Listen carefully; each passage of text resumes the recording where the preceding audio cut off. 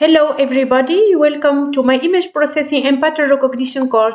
This is the third part of this course dealing with principles of statistical image description. As you know, this is the whole course content.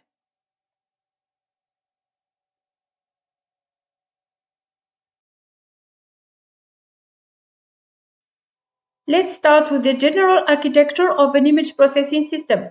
We illustrate here the main steps, starting with pre-processing, which can be a kind of denoising or contrast enhancement of any improvement of the image, making further processing easier.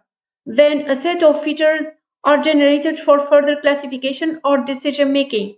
Generally, we generate systematically many features.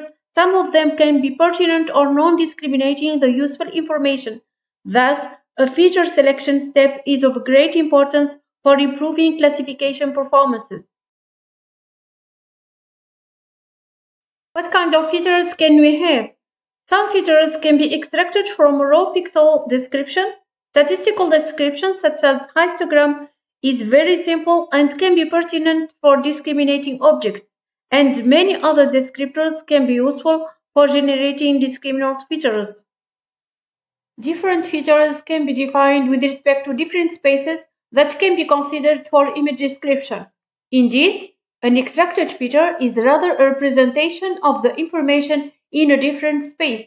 Different spaces can be used, such as Fourier space, which features are obtained by Fourier transform of the image, illustrating spatial frequencies in the image, multi-resolution space, which features are obtained by wavelet transforms, Gabor space, which features are obtained by Gabor filters at different scales and orientations, statistical space, which features are obtained by first-order statistics or second-order statistics. In this part of the course, I will focus on statistical image description. A histogram is a variation of a bar chart in which data values are grouped together and put into different classes. This grouping allows you to see how frequently data in each class occur in the dataset. It is a statistical representation of the occurrence of gray levels with respect to a quantized space. For an image f of size n by m, the histogram denoted here by h is described for each level k by h of k is the cardinal of the set of pixels in the image having as a gray level value k. The algorithm is as follows. Sweep lines and columns and increment the His function at meeting each gray level. A normalized histogram is a representation of probability of occurrence of gray levels. It is defined as follows. It is obtained by dividing the histogram coefficients by the number of image pixels. The area under the curve of a normalized histogram is equal to 1. A cumulative histogram is a histogram in which the vertical axis gives not just the counts for a single bin, but rather gives the counts for that bin plus all bins of smaller values of the response variable. The cumulative histogram is given by this equation. For a variable k, it corresponds to the number of pixels smaller than the gray level k in the image. The normalized cumulative histogram is given by this equation. For a variable k, it corresponds to the probability of having a level lower than k. A histogram of color image can be done by doing statistics on the different components of the color space. Here we visualize a histogram of an RGB color image. Accordingly, 3 histograms are computed for red, green, and blue respectively. Histogram illustrates a first-order statistics on gray levels. However, it does not indicate how these levels are arranged in the image. A histogram is not an injective function. From a histogram, we can read the dynamic range of an image, which is the maximum value minus the minimum value. A histogram illustrates the image content. A histogram mode is associated to a peak level. Histogram modes give ideas on the different objects in the image. As can be seen here, histogram illustrates the brilliance of a given image. Histogram illustrates also the contrast of an image.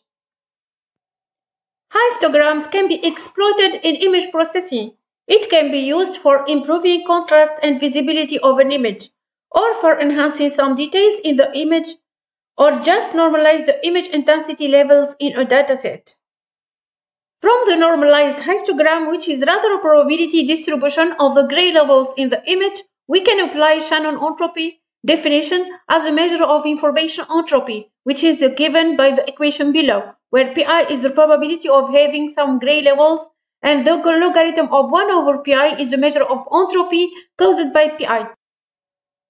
Histogram thresholding is processing aiming at discretizing the pixel levels in 2 or 3 levels for separating some useful information in the image. Here is an example of histogram thresholding taking as threshold S. Binarization is based on one threshold. The binary image has only 2 intensity levels. By thresholding, generally we aim at making foreground or segmentation of some regions in the image. How to define the thresholds?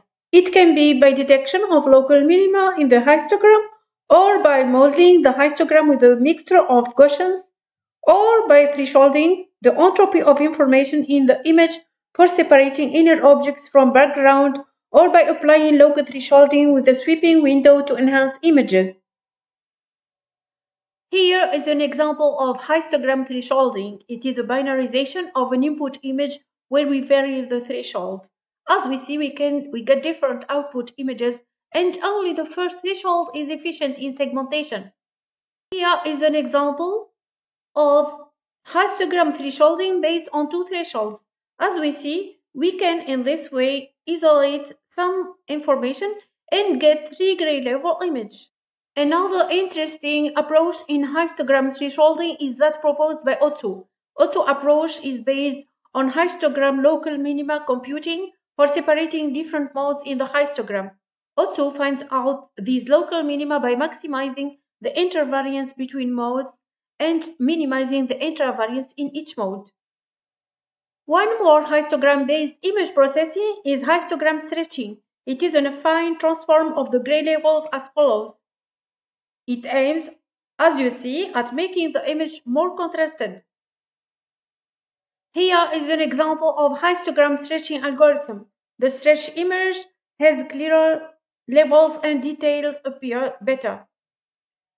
Histogram equalization is also a histogram-based image processing algorithm. This processing aims at making constant the gray levels probability.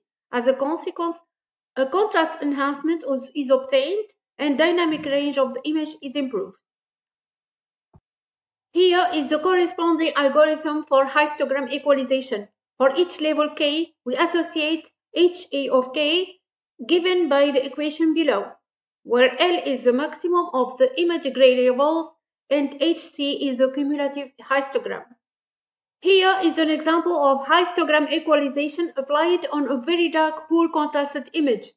As we see, the equalized image is significantly improved in contrast, and we can distinguish well all details in it. Another example also of histogram equalization, the same applied for all details in the image that appear better in the equalized version.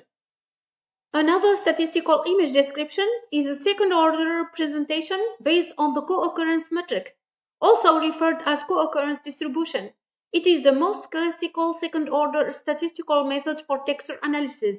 An image is composed of pixels, each with a gray level. The GLCM is a tabulation of how often different combinations of gray levels co-occur in an image. We define each element e.g. of the GLCM matrix as the number of times two samples of intensities E and G occur in a specified relationship at specified distance and orientation. The sum of all elements e.g. of the GLCM will be the total number of times the specified spatial relationship occurs in the image. Here is an illustration example for distance 1 and at an angle 0. The normalized elements of the GLCM may now be considered as probabilities of finding all the gray levels at a spatial specific relationship. Computing the co-occurrence matrix of a color image can be achieved by applying the same for the different color components in the corresponding color space. Co-occurrence matrix allows to compute different relevant texture features. Haralick defined in the 90s a set of 14 texture features based on the co-occurrence matrix coefficients. Here are the most important ones. Entropy, which is a measure of disorder in image texture. It is given by the equation below. Energy, which is a measure of uniformity of image pixel levels. It is given by the equation below. Homogeneity, which measures the distribution with respect to the diagonal of the GLCM matrix, is given by equation below. Correlation, which measures the joint probability of pixel co-occurrence, is given by equation below. Variance of pixel gray levels, which is given by equation below. In this part of the course, we have presented the principles of statistical description. First-order statistical description based on histograms presents a gray level probability mapping of the image. Second-order statistical description based on co-occurrence matrix allows a detailed mapping of texture in the image. Histogram-based image processing can improve significantly the image appearance. Histogram handling-based processing can ensure efficient image enhancement and improve contrast. Co-occurrence matrices allow generation of texture features such as entropy, energy, homogeneity, correlation, and variance.